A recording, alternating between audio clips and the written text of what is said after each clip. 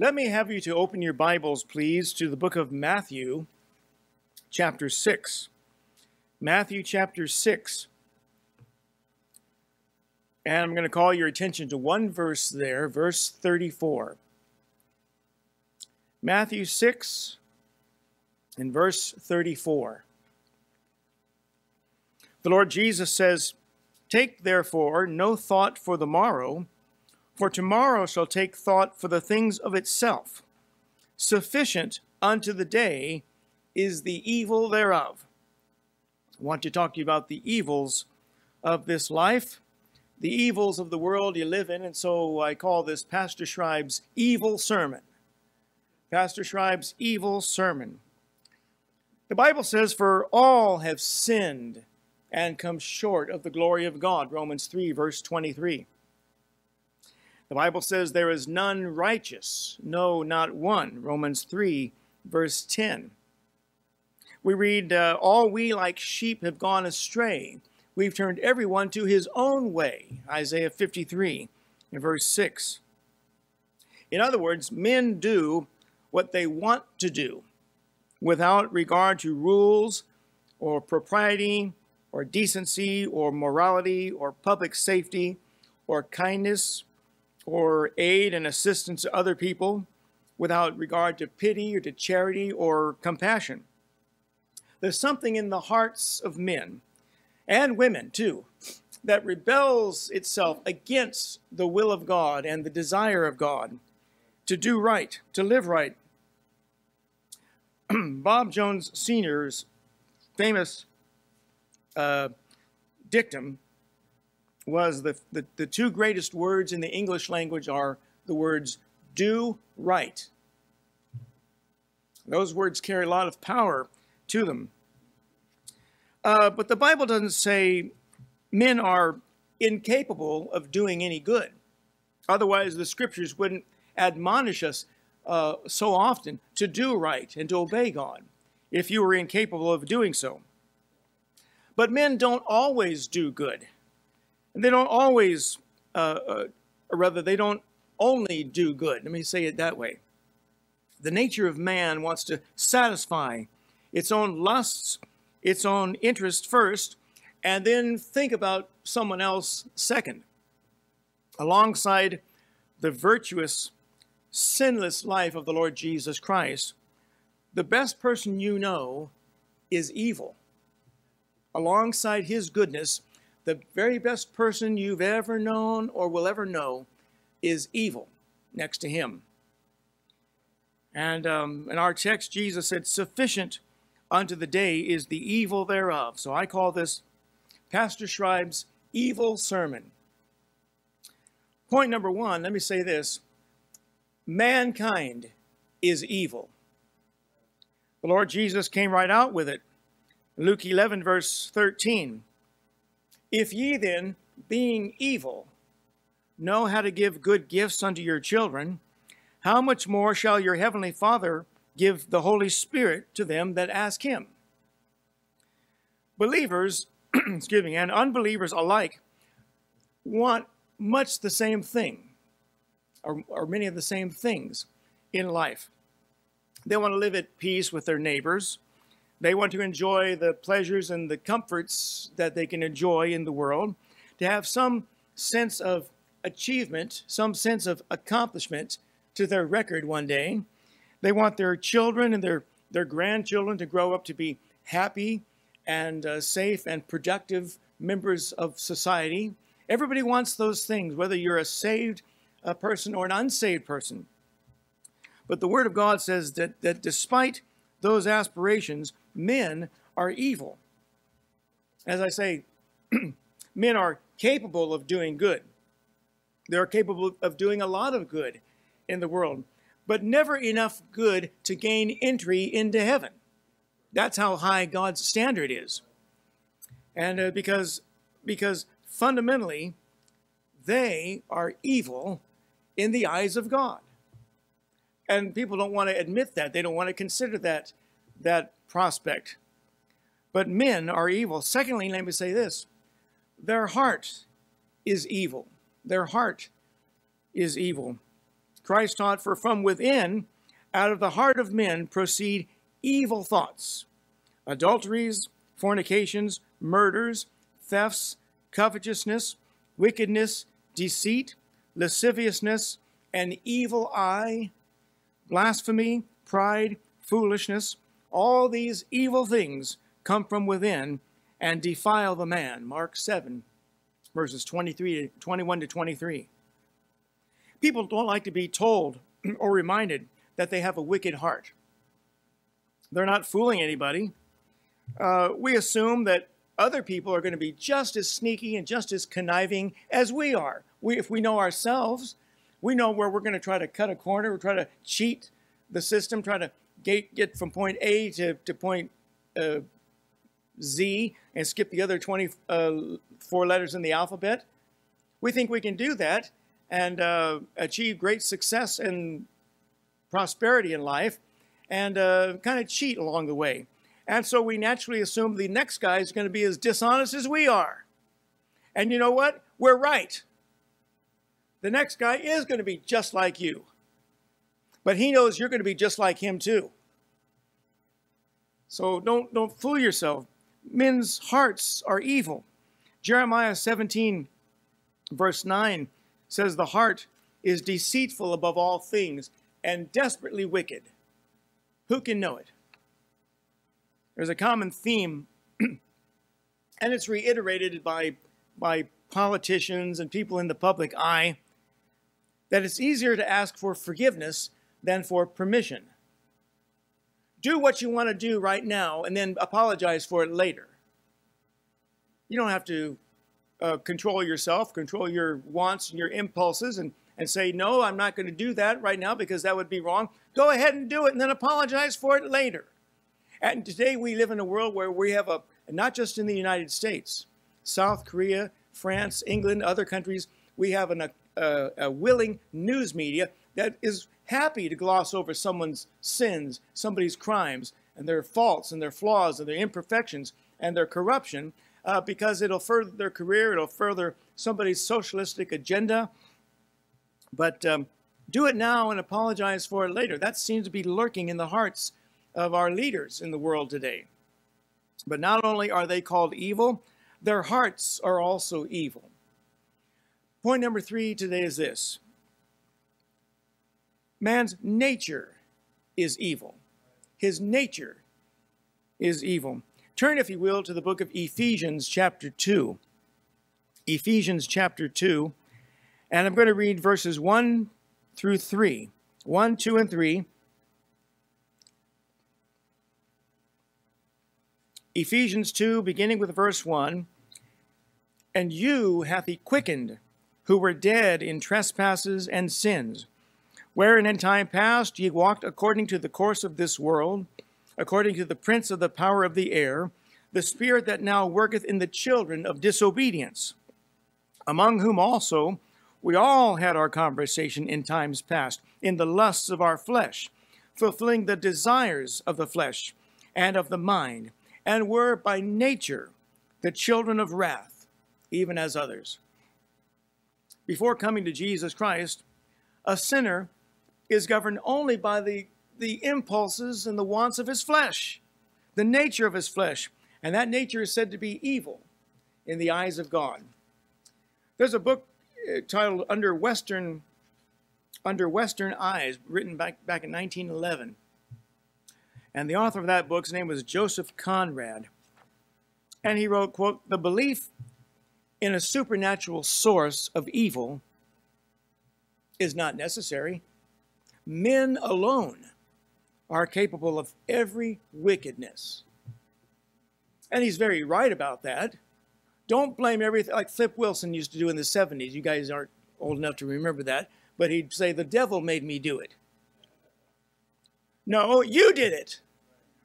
You're to blame for your sin. You're to blame for your disobedience. You're to blame for your rebellion against God. Oh, I think the devil's the inspiration for the wickedness and the evil that men do.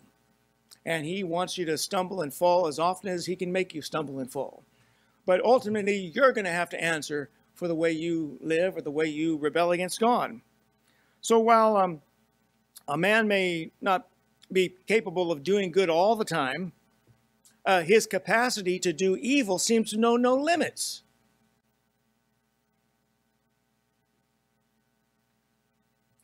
And strange as it seems to us, the fact that men are evil and able to carry out great evil without much help, for some people that's proof that there is no devil, that he's not necessary. No, he's not necessary because you have a fallen nature inside of you, but he's certainly there to help. He's certainly there to help it along the way. But point number 4 today is this. His world is evil. Man's world is evil. Galatians 1 verse 4 says, who gave himself for our sins that he might deliver us from this present evil world, according to the will of God and our Father. The world you live in offers plenty of opportunity to sin every day, doesn't it? Can't you go through the day and find some way, no matter where you turn, no matter where you look, to do what's wrong, which would be dishonoring to the Lord Jesus Christ? Whether it's goofing off on the job, whether it's cheating at school, rebelling against your mother and father,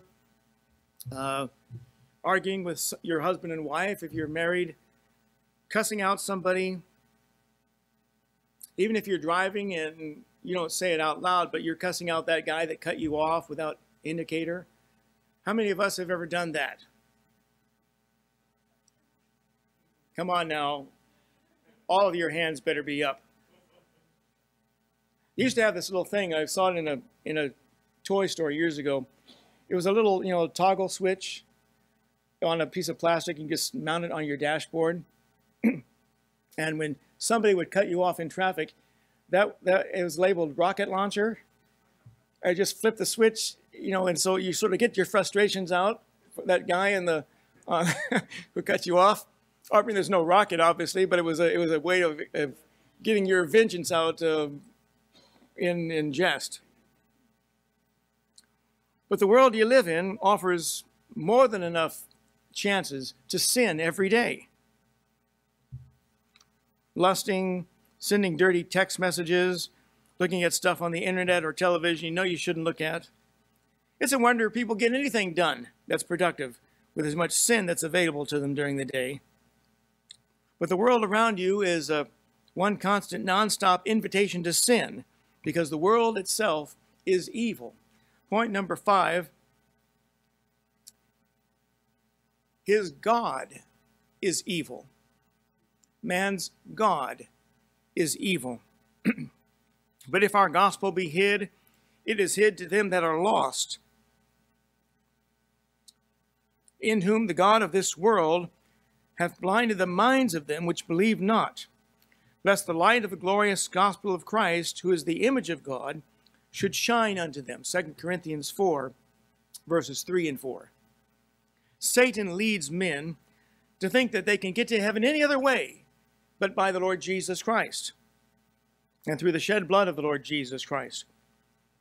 I heard a Roman Catholic priest at a funeral once say that if you're here, you're not a Catholic, don't try to act like we do with a standing, sitting, kneeling, and so forth. Just relax. There's only one God, but many ways to get to him. You never heard a more idiotic statement by someone in the name of Jesus Christ in your life. It was the Lord Jesus himself who said, I am the way, the truth, and life, and no man cometh unto the Father but by me. Some guy who says he's the representative of Christ, the local vicar of some church, in the name of Jesus Christ, saying there's more than one way to God. Well, evidently that guy hasn't figured out which way that is yet. People imagine that God is the great architect of the universe, the master mason. He's the divine light, the infinite source, the great spirit, the cosmic presence, and a host of other strange descriptions. Satan's doctrine is do whatever you want to do, believe whatever you want, and don't worry about it. Everybody's going to go to heaven. I have heard ministers supposed Christian ministers say those exact words at funerals. That I believe a loving father who loves his children will never turn any of his children away when they come to him one day after death. Baloney. The Lord Jesus said to some people, about some people, many shall say in that day, Lord, Lord, have we not prophesied in thy name? In thy name have done many miracles and cast out devils and many wonderful works. Then will I say unto them, depart from me, ye that work iniquity, I never knew you. I heard a woman give a eulogy for her mother at a funeral. And she said, I know my mom's in heaven now enjoying margaritas with our Lord Jesus Christ. She meant every word of it. Well, maybe Dad's also in heaven looking at dirty magazines with Ted Kennedy.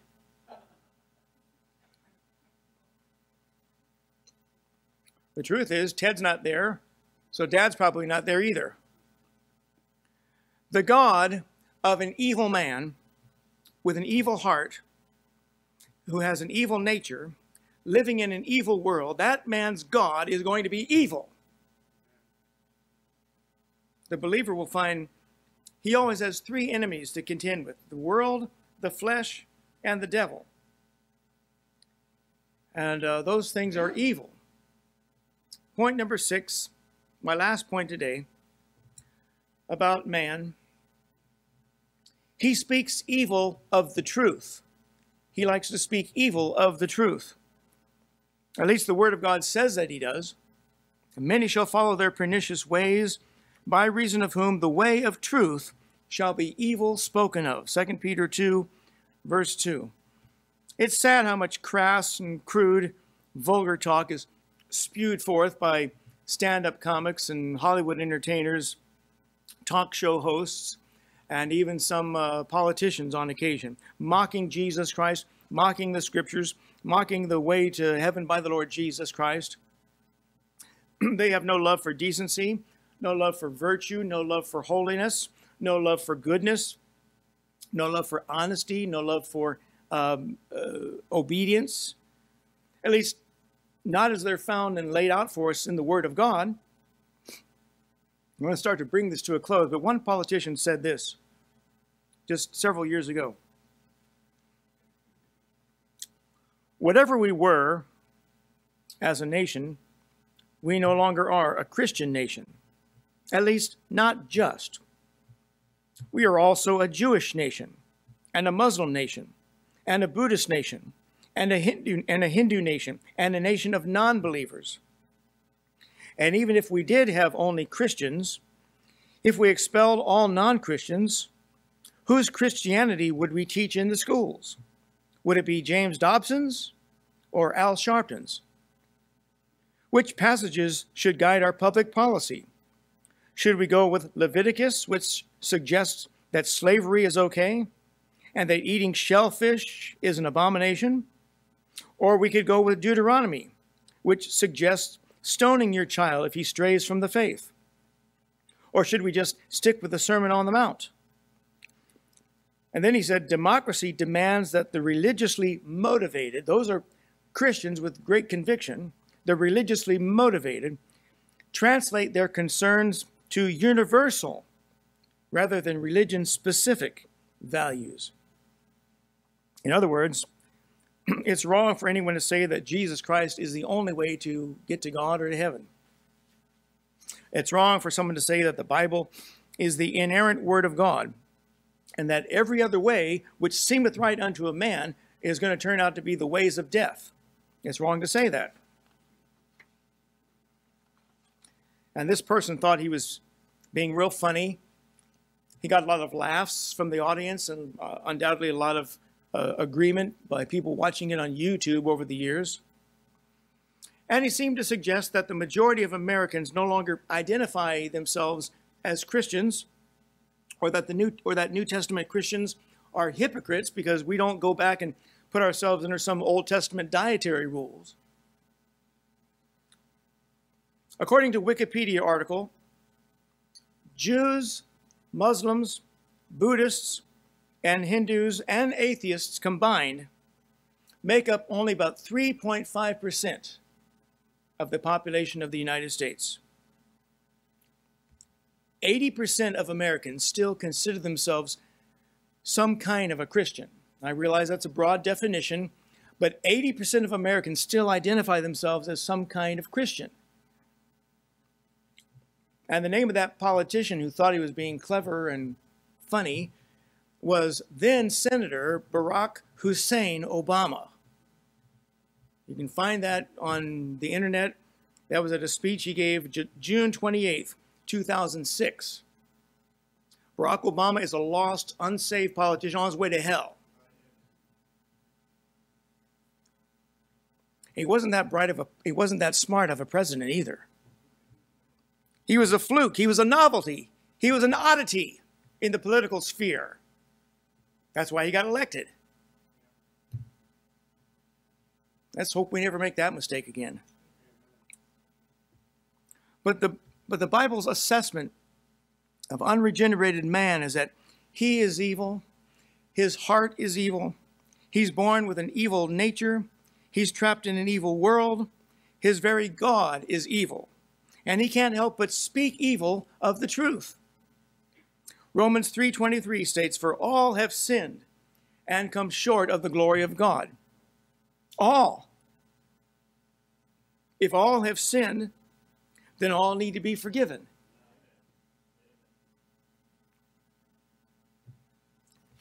If I were to tell you to go get a piece of paper, I want you to take a note for me, and you came back with something like this,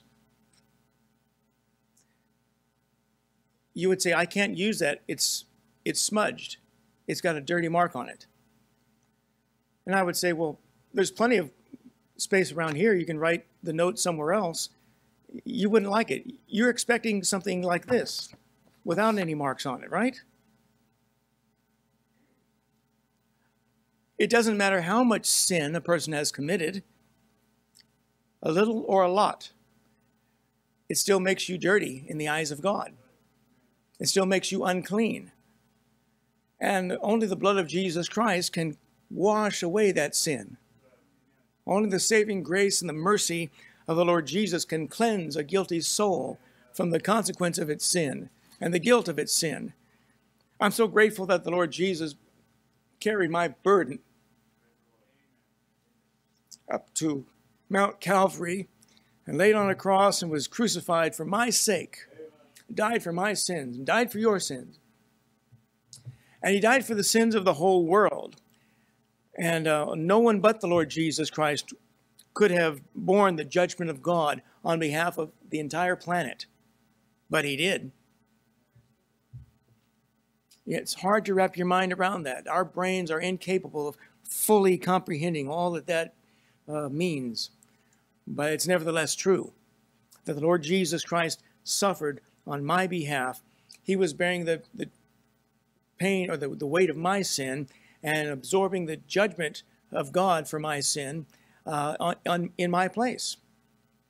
So that when I come to God as a sinner, admitting my need of forgiveness, the righteousness of Jesus Christ, having already died in my place, the righteousness and the merit of his death is then credited to me.